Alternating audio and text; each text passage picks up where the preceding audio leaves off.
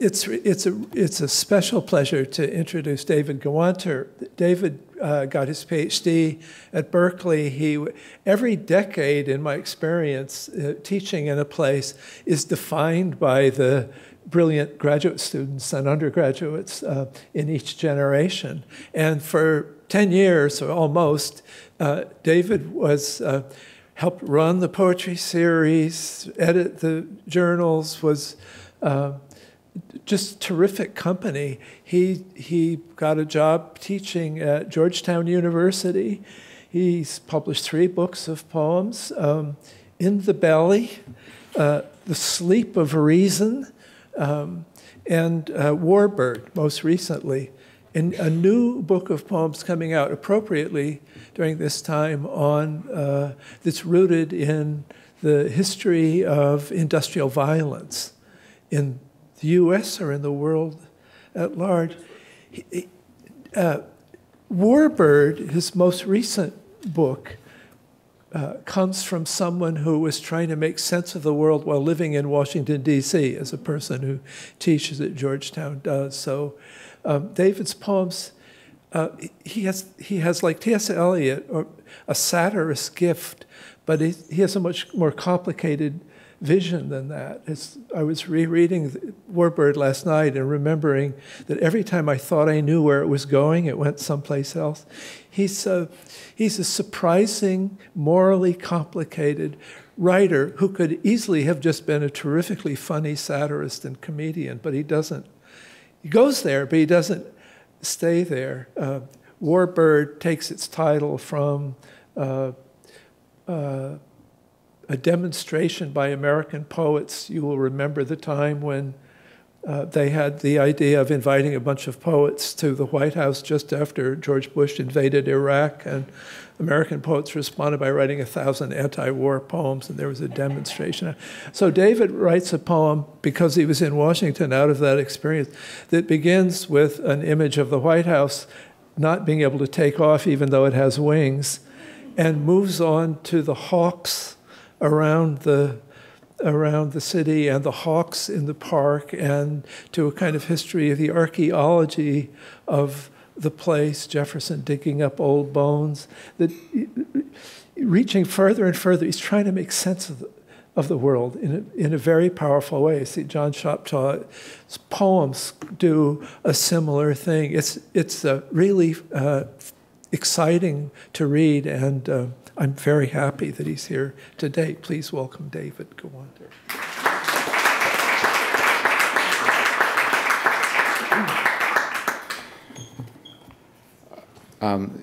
It's a pleasure to be here. I've been wandering around campus this morning looking for my youth, or its shadow.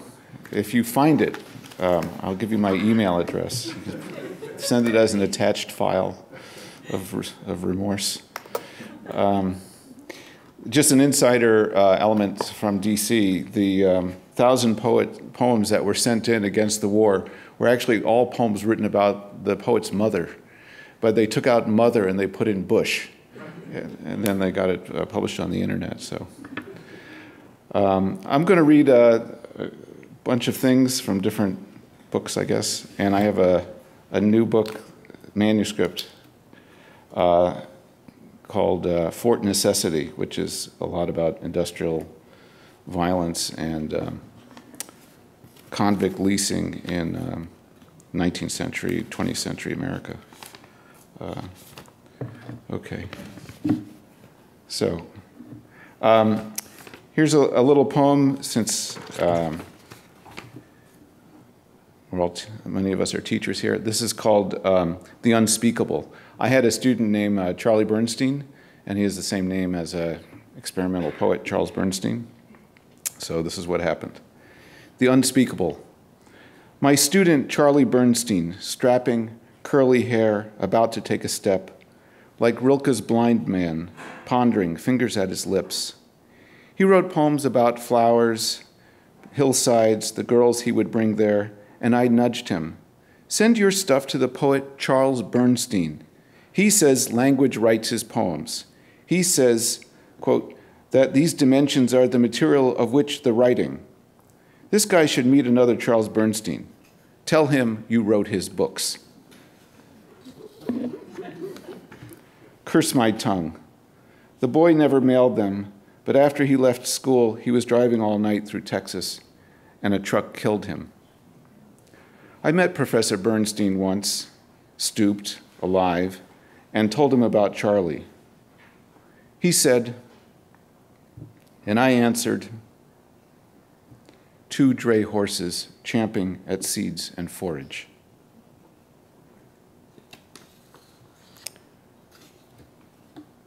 A Berkeley poem from another century.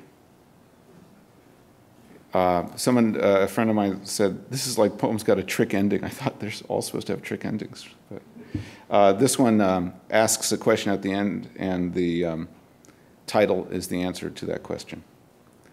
The title is, Don't Go Down on Any Bunny.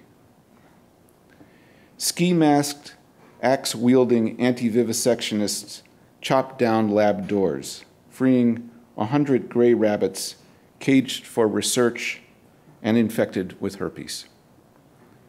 How do you keep safe from herped rabbits?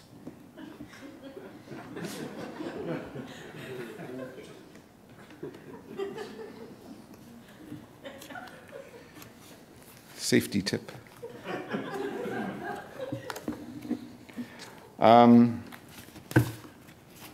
Here's one that some of it takes place in Michigan and some of it takes place in a gift shop that my mother ran at the University of Michigan.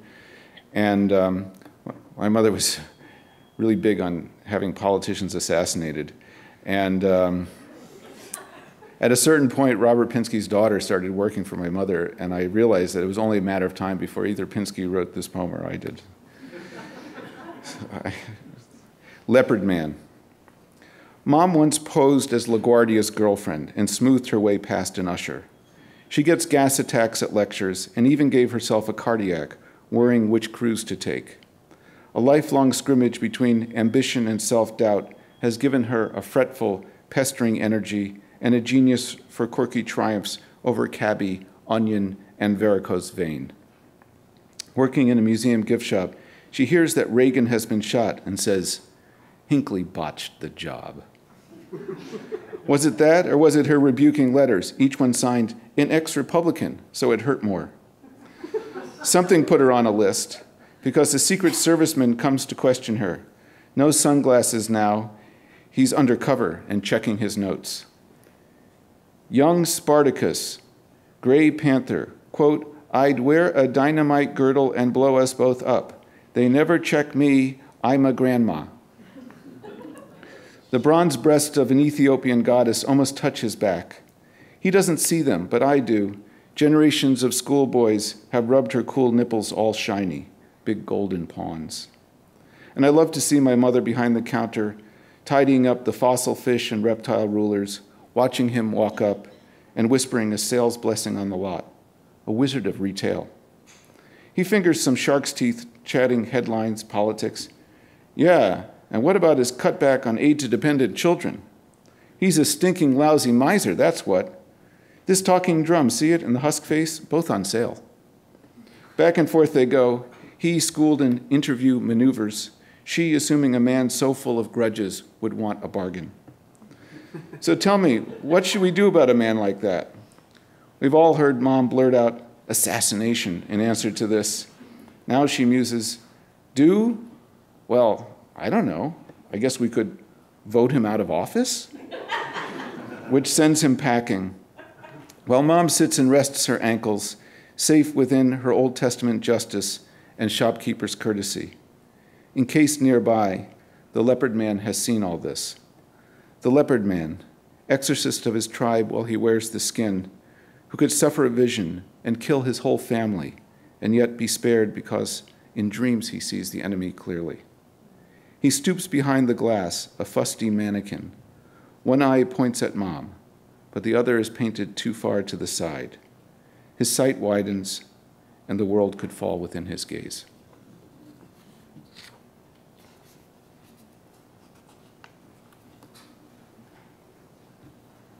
I think I was going to read something else. Oh, yeah.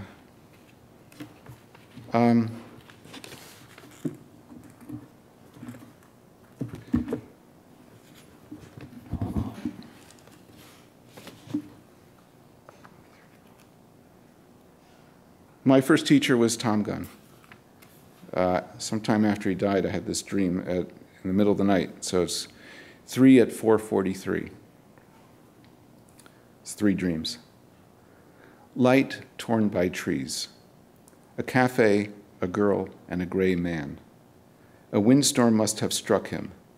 Her eyes follow his frayed collars and hair. Then another girl is talking. My friend saw my chili tattoo and called it a carrot. So I had it removed. Now, a ghost chili carrot. And here comes my friend, limping on his heavy boot, the heel come off. A cobbler's shop appears, and I buy the black nails, the dwarf's hammer, glue and strapping.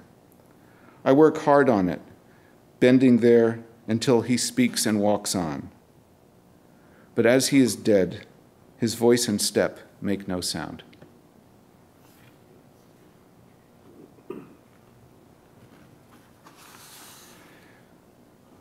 This is a backward alphabet poem, 26 words from Z to A. 0 account, 25 to go. 0 account. Your ex, withdrawn, vengeful, undertakes the spousal ripoff. Quivering passion, once negated, murders love. Kindness? Justice is how greed frames every divorce. Cupid's backstabbing alphabet.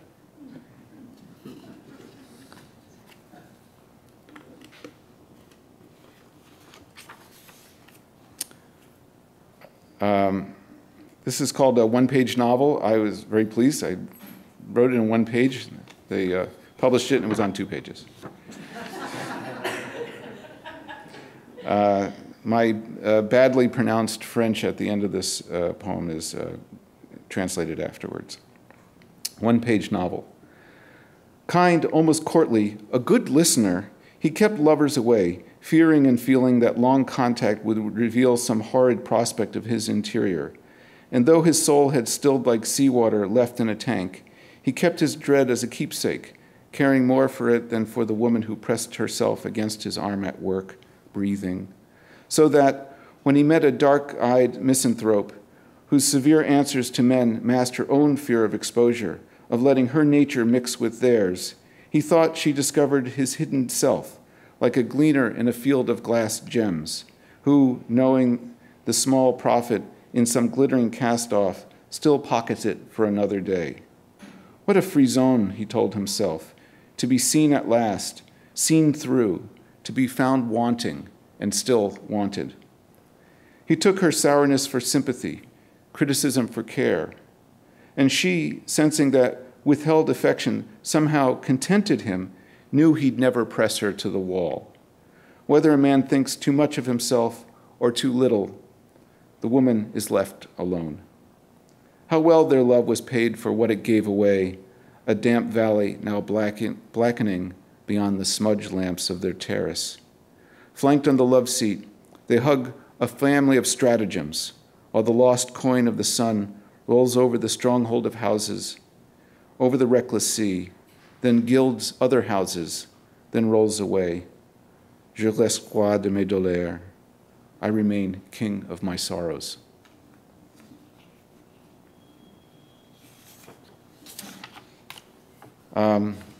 Some newer poems. This one's on girl gymnasts, and it refers to Carrie Strug, who was the gymnast in 1996 Olympics, who did the mumbo-jumbo over the horse and screwed up her ankle, called Stick the Landing. Because they are tiny and gaunt and strong, willow spine and sturdy cable legs, because they are willful and drive themselves like sled dogs, the girls grow in the gym, on spongy mats and liniment air, stalking the bars and beams and horses. High above, a boy hangs from the rings, a pocket Hercules, arms rigidly out, face of stone, a kind of machine-still crucifix. Yet the muscles tremble slightly, human and imperfect, the judges note, his body on trial.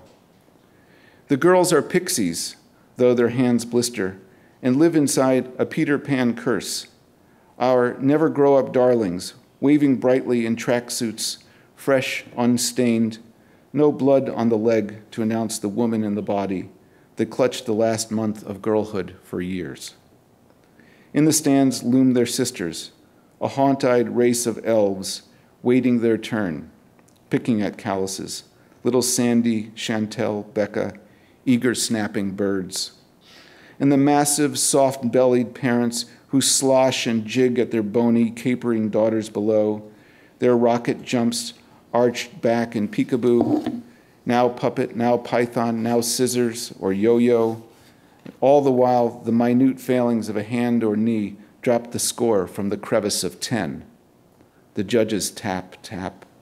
Because they had once leapt, because they coach, because girlhoods linger in their eyes. They sit there girdled, the weird sisters. Yet their masks did crackle once and betray a feeling, just once, in Atlanta, when Carrie, the littlest of Americans, hurtled toward the horse, ricocheted upward, twisting and falling, yet her body botched the landing, tore the ankle ligaments, toppling her back. Mark and Stain were tallied. Hopping to the arms of her bear-like coach, who whispered in foreign accent, "One more vault, one high score, and we win." So she ran and jumped, desperate soldier, aching and spinning, and the feet stuck. But once she turned to face the judges, she lifted the torn leg like a fawn. Then it was that the judges gaped and jerked their hands to their open mouths and saw the ruin and triumph of it all. After the numbers, after the ribbons and the medals, it was their hands that said, "Judge this child. Judge this childhood that broke before you."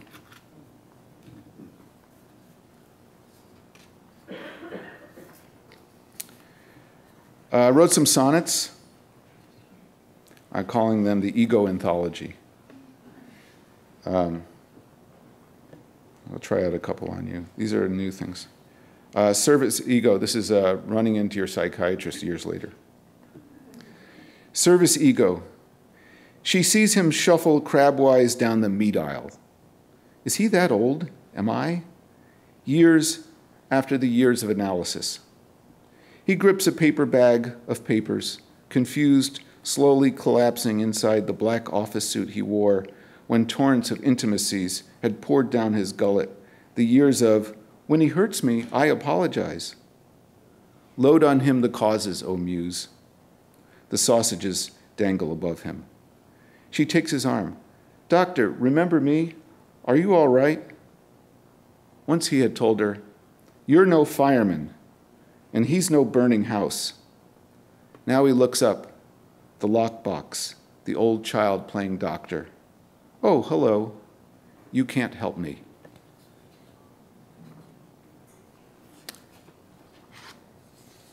I was a visitor at a university in Poland in the town which my father had always told me was called Lodz, but everyone else seems to be calling Łódź, L-O-D-Z. And he toured me around and told me stuff, and so sort of misquotes him in the sonnet. This is called Last Stop Ego. So this is all a quote. "The Berlin Wall came down, the markets opened, all this killed off downtown Łódź. Now our clothes come from China. Yet, after the mills close, look, the snow turned white. We never knew. Old Poles stand in the doorways, staring past you, selling flowers or forks. Everyone you meet is drunk. Some guy throws a cat or a baby out the window. Should we be shocked? Łódź has two plans to save itself. Build an airport near the highway, or get tourists to visit the old train station. We were the last stop before the camps. Everyone goes to Auschwitz. Their hotels are full, not ours. We're building a memorial, and we've got the cattle cars." Which I jumped into. They were open. There they were, open and empty. I'll try another one. This is a poem on sexual jealousy, but we lived in Boston. We had this painter who, when he wasn't painting our walls, would go around collecting old toys off the curbs that people had left out, and drove up to New Hampshire to his parents' barn, and then they would put them on the shelves, and all the people from Boston would go back up and buy them again. However, the poem is about sexual jealousy. Jumble ego. It kind of slithers sideways. Jumble ego. Like a sagging barn, let's say, a barn sagging with old toys gathered from city streets. Like a hidden door handle, a handlebar mustache, your stash of love letters, the love bite you gave to your arm. Like an armoire bursting with party clothes, a clothes horse you ride naked, ride until you come. A come as you are party of one, a party of 100 cloudy mirrors that city folk find in the country barn. All the trinkets looking vaguely familiar, like that special poem tucked in the drawer, the one sent by your old love. Remember? You had said, "This one speaks to me."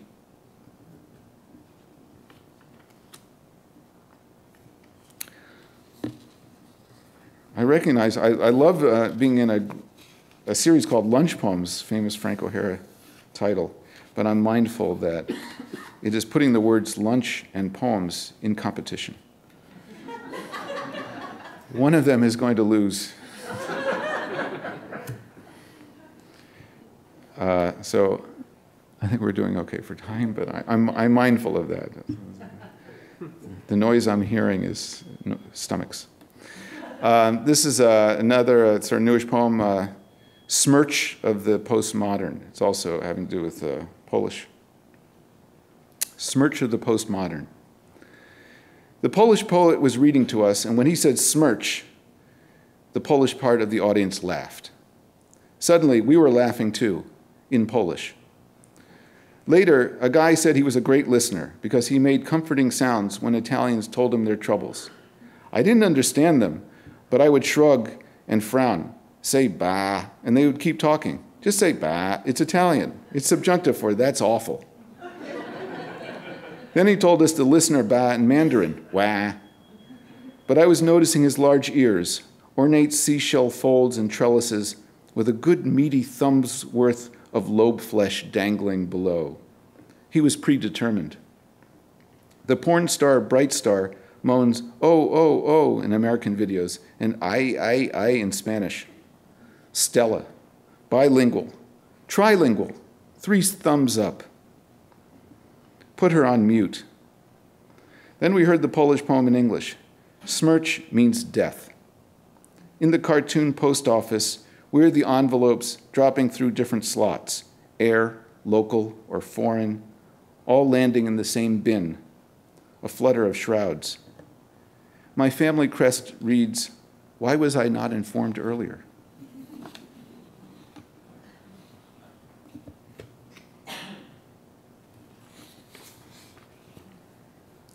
I guess I wasn't going to do it, but I think I'm going to read this title poem to his book that Bob very nicely mentioned. And it jumps around, and it's looking at a lot of natural history and kind of putting that together with war conflicts in Washington, I guess. This anecdote about Casablanca, it is true that they thought Casablanca meant White House, which it does, erroneously.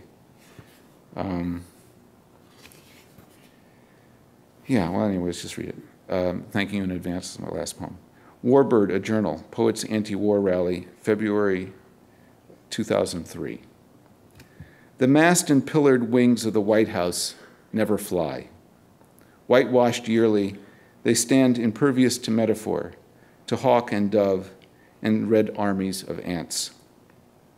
Only the halting squirrels interrogate, creeping past the arrowhead gates to scratch the Midas lawns for treasure. On the street, commentators wander like boys in a story too simple to explain. The political message, a hat punched inside out. Once the Nazis got word that Churchill would visit Roosevelt in Casablanca. U-boats bobbed near the Potomac, waiting for him. But Churchill, as he said, was sailing to Morocco.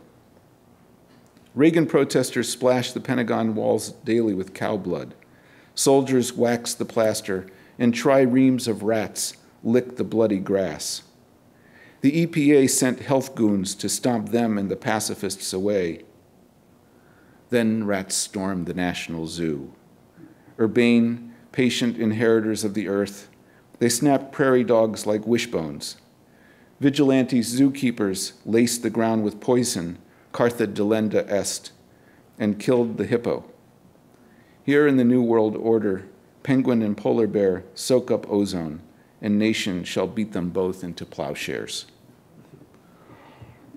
Hawks and fat cats disdained the White House squirrels. Their proconsul Chevy Suburban nosed us aside.